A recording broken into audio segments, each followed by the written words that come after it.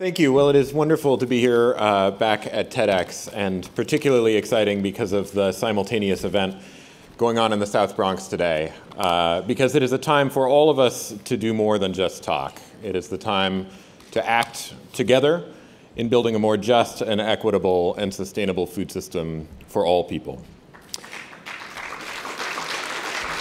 Since I gave my talk on a TEDx stage 2 years ago, calling for a Peace Corps for school lunch, a group of 5 of us founded a national organization called FoodCorps, which is a service organization that is dedicated to giving children healthy food education and access across the country. FoodCorps has grown from that first launch moment from a pioneering class of 50 service members to now having 80 service members and a dozen second-year FoodCorps fellows in the field in a dozen states. And we are getting ready to grow to well over 100 people in our coming 3rd program year.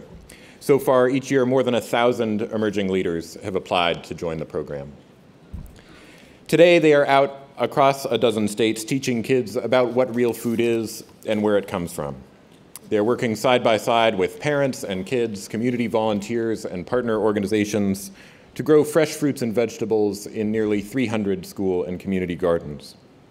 They're partnering with farmers and food service workers and working together to get local ingredients served on school lunch menus.